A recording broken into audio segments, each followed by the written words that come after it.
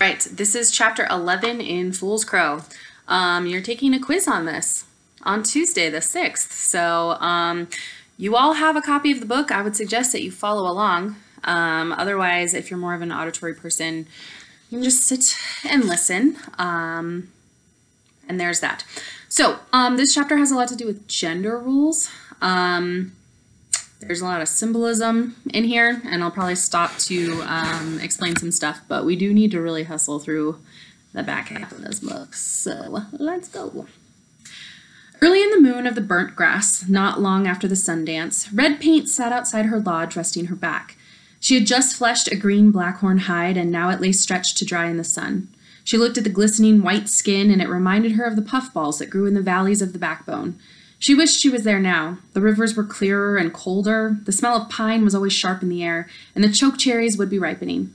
Only last summer she had been a girl and had accompanied her mother and some other women up to Two Medicine River to pick the tangy cherries. It was there that she had seen the round mushrooms and had picked one the size of her fist and held it against her cheek. It gave off a dry, musky odor, and its skin was as smooth and hard as her own thigh. Except for the short, dark whiskers on the bottom, it was as nearly a perfect thing as she had ever seen. She had taken it home to her father's lodge, but soon it became leathery and collapsed upon itself. One day she squeezed it, and it split, sending out a puff of green smoke.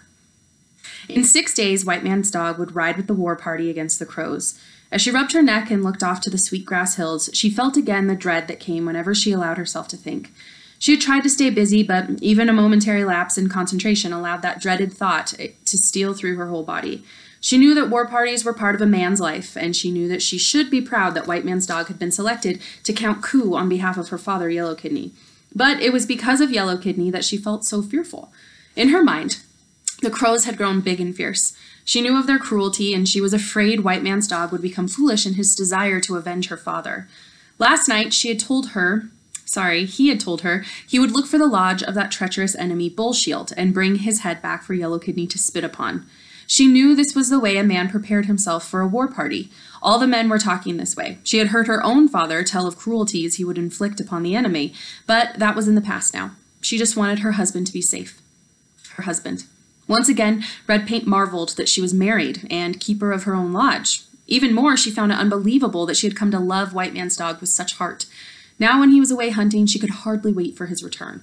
And when he did return safely, she offered up silent prayers and cooked such big meals he complained that he was getting fat.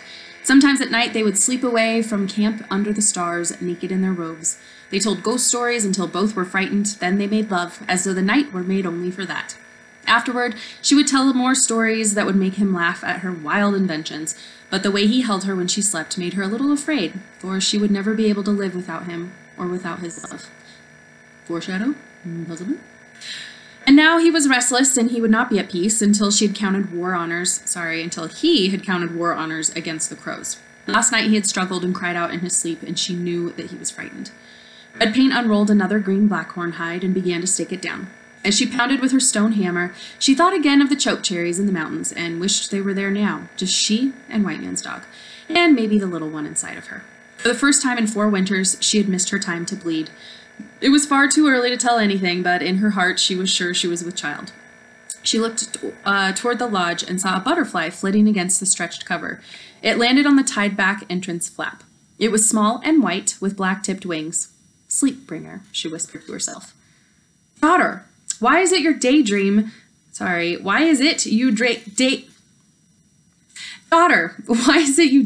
when all the other women are dressing blackhorns? Let me help you. Heavy Shield Woman took the stone hammer from her daughter and quickly staked down the hide.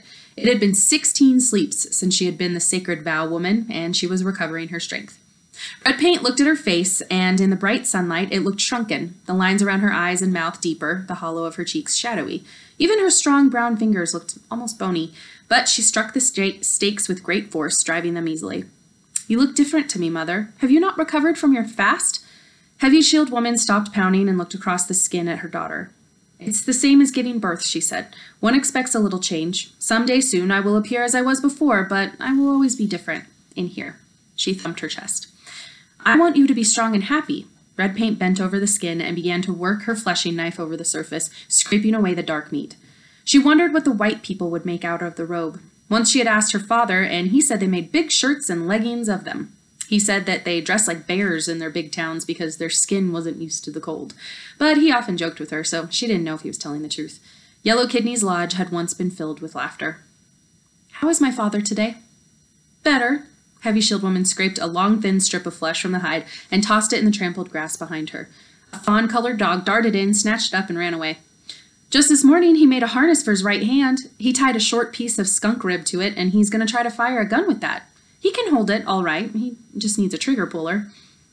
Red Paint sat back on her heels. A sudden breeze filled her nose with the scent of dry sage. "Is he going to be all right?" "These changes take time. Already, you see, he is trying to become the hunter he once was." Heavy Shield Woman busied herself with a thick strand of meat. "He is a tough man, your father." "But I mean, inside, in here, his heart." Heavy Shield Woman did not look up. "He is not the same man. He no longer laughs. He doesn't play with your brothers or instruct them." She ripped the scrap of meat loose. "He does not touch me if he can help it." She felt a stab of guilt, for she did not mind that part. Since becoming a Sacred Vow woman, even before that, she had lost the desire to hold a man close. In some ways, he had become a child to her. She looked after him the way she cared for a good young man in one spot. So, Heavy Shield Woman and Yellow Kidney, their relationship has completely changed since he came back. Remember, she was a Sacred Vow woman. She had this huge responsibility placed on her, and now she feels like a different person, and he's a different person, so their marriage has changed. "What can we do?" said Red Paint. Her voice was a wail. "My poor mother, we must do something for him. We must restore him." "Do not weep, child. I have talked with Makapi. You know his magic. He assured me that he can drive this bad spirit from Yellow Kidney, but he must have your father's cooperation. So far, your father prefers to dwell in his own thoughts, to pity himself as though he were the only one whom misfortune struck." Red Paint almost flinched from her mother's bitter words, but Heavy Shield Woman laughed. "At least he has his hair back. I've been rubbing his head with tonic from the sharp vine. Now it's almost as thick as it once was, but he does not eat. I can't force the food down his throat, can I?" Red Paint looked off toward the lodge. The butterfly was gone. Soon it would be too hot to work, and she looked forward to going into her lodge alone, to lie down and listen to the silence. She was tired, and longed for the cool breezes that whispered down the valleys of the backbone. She longed to be there with her husband, and to lie in the lodge and listen to the cold water rushing over the stones. "I think I am growing a baby inside me," she said. She meant to add that she felt it only in her heart, but as soon as she said it, she saw the tears in Heavy Shield Woman's eyes. Her mother dropped her scraping knife and scrambled across the skin to kneel before her daughter, hugging her in her thin arms. She hugged Red Paint and wailed to the sky. Red Paint felt the tears on her own cheeks, and suddenly felt happier for her mother than for herself. Perhaps a baby would bring them all closer again. Perhaps laughter would ring out again in Yellow Kidney's lodge. She looked again at the place where the butterfly had landed. If there was a baby, that she knew in her heart, and she would tell White Man's dog when he returned that evening. So think about what a baby represents, right? What's the symbolism there? How does she feel about her future? What kind of emotion is she feeling? Also, is it significant that the butterfly is also white? I mean, in our last chapter, white didn't really mean good things, but it's this white, peaceful butterfly, right? The young warriors of Crowfoot's band galloped their horses through and around the camp. They whooped and shot their guns into the air. The puffs of smoke from the barrels were carried to the north by a strong south wind. Most of them were shirtless, and their bodies were painted with war paint. Crowfoot himself wore his flowing war bonnet. Yikes. His face was painted red with 3 black crow tracks on each cheek. He pulled to a halt before the lodge of 3 Bears. "Hiya, 3 Bears! Are there any lone eaters brave enough to take on the war road? My young men say yours are puny and would do nothing but slow us down." 3 Bears stood in his finest regalia. He, too, wore the flowing headdresses of the Parted Hares. His war shirt and leggings were of soft elk skin decorated with quillwork and beads. He raised his long pipe. He was excited as his young men. "Ah, Crowfoot, your braves are children against mine. I myself, old as I am, stand over your strongest men. If it weren't for the length of the ride, I would accompany you and count coup on those insects myself." So they're boasting here, right? So Crowfoot is the leader of another band, and 3 Bears is the leader of this band, right? Also, the Parted Hares are the soup. Crowfoot laughed. "Where's my friend Rides at the door? I suppose he is too old, too." "Oh, hey, look at that." Popular. Again, the warriors galloped through camp, shouting insults and making fierce faces. But by then, several of 3 Bears' men had started beating on a communal drum with sticks and singing wolf songs. The songs had no words, only the attack cries of the big mouths. Some of the Lone Eaters had spears and shields and fainted at the riders as they galloped by. Rides at the door trotted toward the two men, wiping dust from his eyes. His war paint was simple, a blue streak from his forehead to the tip of his nose, but his blackhorn headdress made him look big. The curly hair of the topknot had been dyed gray. "Welcome, Crowfoot. I see you did not teach your young ones to save their shooters." The two men embraced. "It's a good time," said Crowfoot. "Tonight we make noise. When the sun rises, we will join the others who assemble at the camp of the Small Robes. Does your son ride with us?" "Both of them. Running Fisher hasn't slept for 3 nights. He lies outside the lodge and watches 7 persons take the night journey. As for White Man's dog, he looks forward to many war honors. He is no longer a boy." "I saw him dancing from the medicine pool. He acquitted himself well." Crowfoot looked at his friend shrewdly. "I hear he is married, too." "Yes, sometimes these things happen." "He is married to Yellow Kidney's daughter, Red Paint." Rides at the door glanced into Crowfoot's face. He hoped his friend wouldn't feel dishonored because White Man's dog had rejected his daughter. Crowfoot watched the mock attacks for a moment, then he laughed. "You know that crazy daughter of mine, Little Bird Woman? That nothing girl is going to marry into the grease melters. 3 sons oldest boy. I tried to talk her out of it, but she told me 3 sons is a great chief. I don't know about her." So if you remember a couple chapters back, there was talk when White Man's dog was visiting all the other bands to tell them about coming to the Sundance. They tried to hook him up with this character named Little Bird Woman, but obviously he only had eyes for Red Paint, and also kind of his stepmom. All right, Rides at the door smiled. He felt relieved, for Little Bird Woman was going to marry into a very important family. 3 sons was next in line to become head chief of the Pukunis. "This talk of women depresses me. My sits beside me woman gives me nothing but trouble these days," said Three Bears. "Now, gather up your important men and bring them to my lodge. We will smoke the pipe. I myself do not see anybody out there worth smoking with." I love that line. My sits beside me woman gives me nothing but trouble these days. So sits beside me woman would be like their most important wife, their oldest wife, and you're like, "Oh, she's giving me grief." And it's like, "Ooh, look at her having 3 wives." Ooh. All right. Or more wives, whatever. The booming of 3 different drum groups carried far into the night.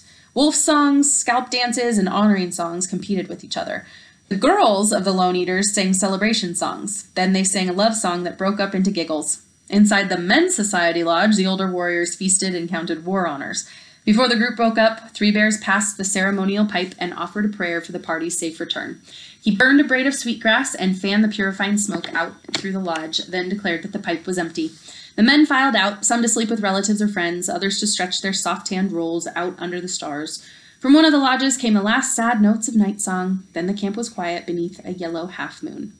I think that's interesting what the men and the women do when all these bands start getting together. The girls are described as getting together and singing silly songs, and the men are, smoking the pipe and being very honorable.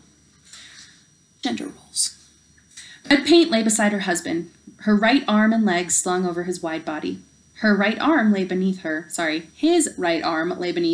his hand stroking the small of her back. "Are you happy for us?" she murmured against his chest. "Yes, very happy." He knows. "You've been very quiet these last days. You think of the war trail.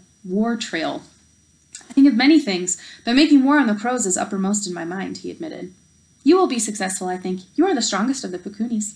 White Man's dog slapped her butt and laughed. "Yes, but am I stronger than all the Crows?" "You are the strongest man I know," she said, "stronger than the Blackhorns, too." "You speak with the tongue of crawls along the ground, nothing woman." Again, teasing, but just he's telling her she lies like a snake, so.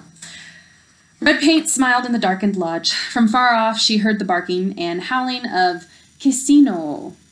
Soon he was joined by his brothers, and the night was pierced by their mournful howls. "The little wolves cry to us, my husband. Are they afraid?" So I'm thinking those are coyotes. Kisino.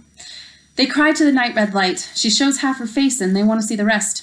They are only happy when she smiles down on them." Remember, night red light is the moon. "And you? Are you afraid?" She felt her husband's hand go rigid against her back. He sighed and said, "Yes, I am afraid." "Of the Crows?" "Yes. No, not of the Crows. My medicine is strong. My luck has not been better, but—" "Then you fear nothing?" "There is always a chance that a crow shooter will find me. I do not fear that, for I will die an honorable death. I have spoken with Old Man, and he will guide me to the sand hills if I am killed. No, I do not fear for myself. Old Man knows the way." White Man's dog shifted and held his wife in his arms. Red Paint smelled the sweet tobacco in his breath and thought they were the closest they'd ever been. She began to tremble. I am afraid for you, and for our infant inside of you. I'm not certain. I have never had such responsibility, and it makes me cry to think of you alone. You are a brave and good woman, Red Paint, and you work as hard as a woman twice your size. But without meat and hides, you will suffer, and I must think about your family. Yellow Kidney and your mother and brothers, they too depend on me for their meat. Your brothers are a couple of winters away from hunting for their family. Do not go then. Red Paint raised herself on her elbow. Your father will understand. He is a kind and wise man. Ah, if only it were that easy. White Man's dog looked away and studied his pemmican sack hung from a lodgepole. He could barely make out the red and blue designs on it. You see, I have chosen the way of the warrior, and so I must take that trail, wherever it leads. If I were to stay behind, the others would lose respect for me. For an older warrior to say his medicine wasn't good and he must not go, it would be understandable. None would question him, for that is the way. But I am a young man, and my power is good. Red Paint rolled away and looked up through the smoke hole. She could see a few stars, but they were indistinct, far away. She knew he would have to go on the war party, but for the past 2 days, since telling him she might be with child, she had held on to the faint hope that this knowledge would make him stay. But no, he would be thought of as a coward, to be shunned by the people he cared for, perhaps even his family. Red Paint sighed. I think you want a boy, yes? Yes, he admitted. Would you want a boy named Sleepbringer? Sleepbringer? But why? Because I saw a butterfly at the very time I was thinking of a sun growing inside of me. It was white with black tips on its wings. It sat and watched me, and soon I fell asleep and dreamed wonderful dreams of a proud young man who looked like you. Sleepbringer. It is a fine name. We shall have a naming ceremony when he is born. We will ask my father to do us this honor, but just you make sure you whisper Sleepbringer in his ear. Komiyoshi is more like it. I do not know what that means, and I tried looking it up, and I can't find it anywhere. White Man's dog laughed as he patted Red Paint's belly. Soon he will be struggling like a worm. He will want to be born so he can stand on the ground of many gifts and look around. He will be just like you, only shorter. They laughed and hugged, and gradually the happiness wore off, and they hugged each other tighter and listened to the coyotes sing their songs to bring the moon around. All right, switching gears. Same chapter. All the war chiefs were there, with the exception of Tailfeathers coming over the hill. His horse had gotten too close to a blackhorn bull, and the bull butted the animal, causing it to fall on the chief's leg. Someone said the leg had turned around backward, and that Tailfeathers coming over the hill would not walk again. He had sent his only son, Badger, in his place, and there was concern for the boy's safety, for if he were killed, there would be no one left to carry on the chief's tradition. But the boy insisted, and after a brief council, Fox Eyes, the head war chief, called him over. That's an important character to keep note of, Fox Eyes, the head war chief. We know your father wishes you to accompany us, and so you shall, but you must stick with some of the experienced men and learn all you can from them. You are young, and will no doubt attempt something foolish. I will keep my eye on you and the other young ones. The first sign of foolishness, I will turn you around, and you will have to explain to your father why. Fox Eyes looked around at the assembled warriors. Some were sitting on their horses, others lounged in small groups. There were over 300 of them. Most were proven fighters. They would have to look out for the young ones. Good luck to you, Badger. If you listen and do as you are told, you will bring honor to your father's lodge. The camp of Small Robes, where all the band warriors had assembled, was on a grassy flat near the point where the Yellow River joined the Big River. It was here that the first big treaty was signed nearly 13 winters ago. That's the treaty we read. That's the Treaty of 1855, the Lame Bull Treaty for the Blackfeet. So it's been 13 years since that treaty was signed, so it's like 1878. Fox Eyes could remember sitting almost on the exact spot where he now stood, listening to the Napaquan chief spell out the conditions of his treaty. One of the conditions was to cease making war on their enemies. But how was that possible when the enemies continued to insult the Pacunis? Were they not justified in earning their enemies' respect once in a while? And two, the Napaquans did not honor the treaty. They spoke high words that day, but they proved to be two-faced. 4 Wolf Scouts sat patiently on the bluffs to the south. Fox Eyes signaled to them, and they galloped off. Then he called to his war chiefs to gather their men. It had been 3 winters since the last such party. The winter, the Entrails people, and the Crows were made to cry. The Entrails people are the Gros Ventres. Fox Eyes had been a war chief then, and he had killed Whitegrass, the famed warrior of the Entrails people. He had brought back his enemy's head on a lance, and the Pecuni women had kicked it around before roasting it on a fire. Gross. From that time, Fox Eyes became known and feared among his people's enemies. Now, as he looked down at the faces, he prayed silently to the above ones to make him wise and correct in his role. He wished to return those husbands, fathers, and sons to their lodges. He needed no war honors and was concerned only with his leadership, for on that would their fortunes depend. He stepped forward.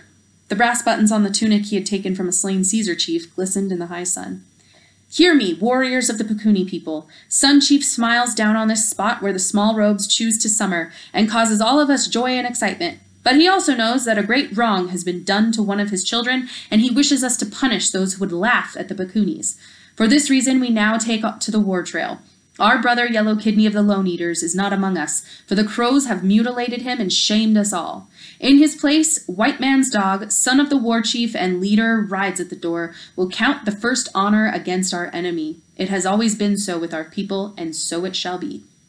So they have a tradition in the war. So basically, White Man's Dog needs to make the first kill. There are many among us who go to war for the first time. Let them follow the counsel for their chiefs. Of their chiefs, and no harm will come to them. If their hearts are not in this, now is the time to turn back. There is no dishonor in wisdom. For those who would be foolish and seek to gain glory only for themselves, let them also turn back. In that way, there is no profit. The war chief paused and stared up at the groups of young men. His eyes seemed to find each of them and look directly into their eyes. Then he lifted his head. Now I pray to the above ones, to the below ones, and to the four directions to grant us success against the crow dogs and return us safely to our families. The war chief Fox Eyes is heard. The old men, women, and children watched the warriors ride away. Even the dogs did not bark or try to follow. They sat silently in small packs, tongues hanging from the midday heat. Some of the men in the rear sang a riding song as the party climbed the bluffs. The horses were all painted on their shoulders and haunches, around the legs, some in the face. Fox Eyes was the first to reach the plain. He kicked his roan horse into a faster walk, not quite a trot. His feathered shield bounced against his left arm. Made from an old bull's neck skin, it was the same shield with which he had fended off Whitegrass's arrows.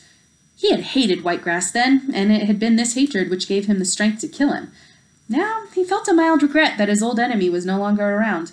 With his victory, Fox Eyes had lost something, the desire to make his enemies pay dearly, to ride among them with a savage heart. He had lived 43 winters, and he wished to live 43 more in peace. 2 of his sons were in the party, and he worried about them. The youngest was only 16. Like the other youths, he would gladly follow the counsel of war chiefs, but when they closed upon the crows, he would ride blindly among them, seeking to kill them all, to count war honors enough to last a lifetime. This was how the young ones were killed. Fox Eyes looked behind him. All the warriors had made the plain. They were a fearsome group, decked out in their war regalia, their painted bodies, their fastest horses. Some of them carried plumed lances and shields, as in the old days, but most carried guns. To his left rode Rides at the Door, and beyond him Crowfoot and Takes Good Gun. Crazy Dog and Lone Medicine Person, and Almost a Wolf were to his right. They were good war chiefs, and would handle their men well. If the Pecunis could take their enemies by surprise, it would go well for them. Perhaps then Fox Eyes could deliver his men safely home. If the crows learned of their party and met them with equal force, there would be much grief in the Pecuni lodges. They followed the Yellow River south, keeping to the plain on the east side. 2 sleeps away lay the Snowy and Little Belt Mountains. To the southeast, a little closer, they could make out the dark forested Yellow Mountains. It would be easy going. Fox Eyes and his chiefs figured they would be in country in 6 sleeps. So in 6 days. I would like you to right now in your book, flip to this map in the back. You can see the one of the dotted lines is the war party. It's more of a dash line. So it starts at the treaty site of 1855, which is right, I don't know if you can tell, right here, right by the fold. So they go through the Yellow Mountains with the Judith Mountains. So we're talking like over by Judith Gap. So we're kind of like around Lewistown and kind of going through like Judith Gap and the big Snowy Mountains. So they're kind of cutting right across central Montana to go down to Crow Country, which is obviously where the Crow Res is, over by Billings. So the big river is Missouri River. The Elk River is the Yellowstone River. And which one's the Yellow River? That might be just a little smaller one. Anyway, so basically they're crossing the central part of the state in 6 days. The wolves were good, experienced men. Eagle Ribs was among them, but in this open country they would need luck to remain undiscovered. They wore no paint, no regalia, so even if the enemy discovered them, they might think the wolves were simply lone hunters. But they would be sweeping the country for distant movements, for recent fires, for black horn guts. They knew the signs of men and how to interpret them, but even now, thought Fox Eyes, a Crow party or their allies could be watching us from any of the surrounding buttes. A party of 300 men was hardly invisible. So they have 300 men that are going to go down to the Crow land and attack the band of Bullshield. And remember our friend Eagle Ribs from the other scouting party that they did when they were stealing horses. When they call them the wolves, that just means they're like scouting, right? So they're going to be like a few hours ahead of everyone scouting things out. Fox Eyes called to Lone Medicine Person, who had been most recently in Crow country. My friend, I hear you have taken crow horses this season of home days. Did you come upon the camp of Bullshield? We passed it by.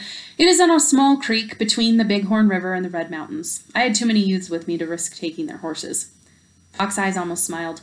Lone Medicine Person was a rangy man with a big nose and large hands. He was proud of his horse-taking ability. Were there many? I counted 80 lodges, and there was another camp a short distance away, 38 lodges. Lone Medicine Person spat, and the white-hide hunters were with them, 7 of the Napaquan lodges. They had many big ears to pull their wagons. We did not wish to get mixed up with them. Their guns are big and sound like thunder. I didn't want any of my youth to piss on themselves. The war chiefs laughed, and then the men behind them laughed. Fox Eyes, Big Roan put back his ears in disapproval. And you, Lone Medicine Person, were you frightened? You bet I was. Those guns can make a man's guts want to leave his body. When I get old, I want to tell my grandchildren I have seen something. I would like to punish Shoots Near the Water and his people, said Crowfoot. He took some of my best horses last heavy wind moon. He took that big horse with the spotted rump I took from the Black Paint people on the other side of Backbone. Remember, Black Paint people are Nez Perce. Rides at the door tells me you got that horse from the Liars, said Crazy Dog. He said you had to sleep with their ugliest women to get him. The Liars are the Cree. So now they're basically trash talking. So they're riding through the plains and they're like, trash talking all the other tribes, trying to like hype each other up. Rides at the door tells lies that make the liars look good. Their women are ugly though, admitted Crowfoot. They make good wives for the Napaquans. I have seen their offspring. They are pink like the entrails of the slippery swimmers. Even their eyes are pink. Fox Eyes listened to this banter with patience. The men were happy to be finally on the move against the crows. The tension of waiting for this journey was dispelled, and the men could now joke and laugh. But it would return in a short time as they neared the enemy's camps. Fox Eyes had made up his mind, and he felt a tingle of excitement crawl up his backbone. When the talk died away, he said, I think we will punish Bullshield. He is the strongest of their chiefs, and many will cry for him. He is the head that will be cut off so that our friend Yellow Kidney may sleep well in his lodge.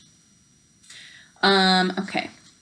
Got another. So, first part of this chapter was Red Paint Woman being like, I'm pregnant. Second part is the men going out on the war party, and now we're kind of coming to the third chunk.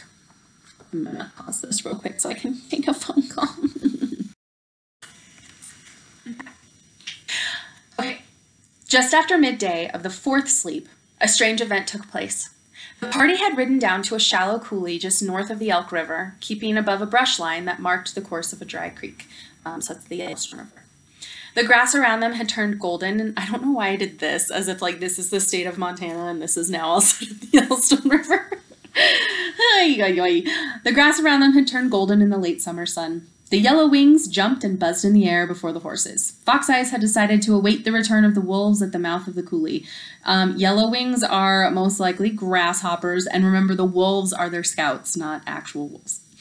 From there they could see the valley of the Elk River and remain unseen. The scouts would by now have located the camp of Bullshield. On their return, a strategy would be determined. White Man's dog was worried about his horse. Although he didn't limp, there was something wrong with his gait, as though he were favoring a leg. White Man's dog pulled out of the dusty stream of riders and got down. The sun was warm on his back as he felt the horse's legs and bent the fetlocks to look at the hooves. He could find nothing wrong and decided it must have been his nerves. He stretched his back and looked up to the southwest. The day star was a brilliant pin of light in the orange sky. He hadn't noticed how bright it was this day. He adjusted his leggings, which had ridden up his crotch during the ride, as they do, and as he did so, he noticed that the sky was turning gray.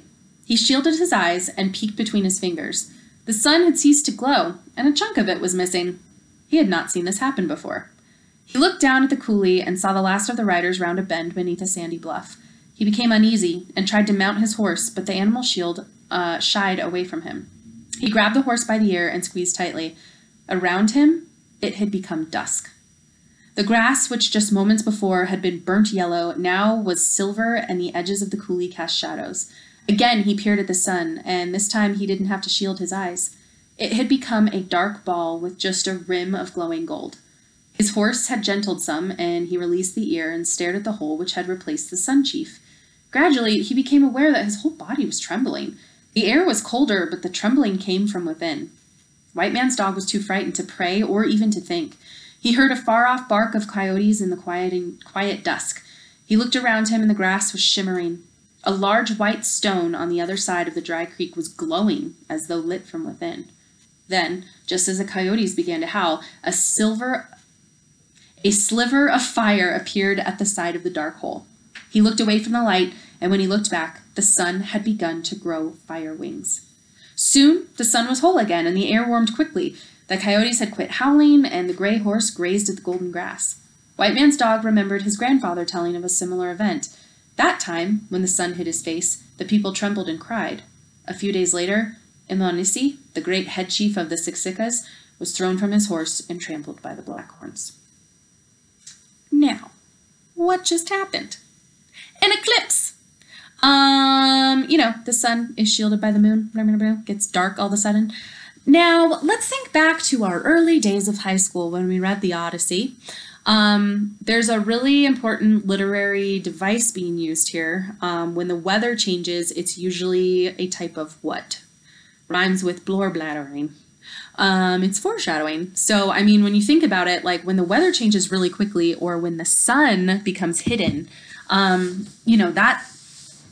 that right there could be a bad omen, right? Normally storytellers and writers have been using something like that to tell like bad juju is on its way for a really long time. So keep that in mind. All right. When he caught up with the party, all had dismounted and were crouched silently in small groups. Only the war chiefs were animated, huddled together, gesturing, their voices rising and falling as each spoke his words. He saw his father's broad back, his war shirt stretched over the powerful shoulders, the gray blackhorn headdress, his war medicine bobbed up and down as he nodded his head. He seemed to be speaking, but he didn't gesture as did the others. Fox Eyes sat passively to one side, as though he didn't listen to what the others were saying. "It is a sign we cannot ignore," Rides at the Door was saying. "It is a sign of catastrophe," said Crowfoot. White Man's dog had crept close enough to hear their words. He squatted beside Running Fisher, that's his little brother. He wanted to ask what the leaders had said before he arrived, but as he looked at his brother, he saw a look of cold fear. The young man's eyes were staring straight ahead at the backs of the leaders, but he seemed to see nothing. White Man's dog touched his shoulder, but Running Fisher didn't seem to notice. It was the first time White Man's dog had seen real fear in his brother, and he didn't know what to do. "We've come this far, we must go on," said Lone Medicine Person. "We are Pakunis," said Crazy Dog. "We are not afraid." Almost a Wolf signed his affirmation, his fist over his heart. "What about these young men?" said Rides at the Door. "They are afraid now. They can't be counted on." "We will talk to them. Those that want to turn back, we will let them." "Did we come here to avenge Yellow Kidney? Are we going to run away like women?" White Man's dog watched Fox Eyes rise and walk slowly away from the group. He was halfway to the bend that hid the party from the Elk River Valley when a wolf scout rode into view.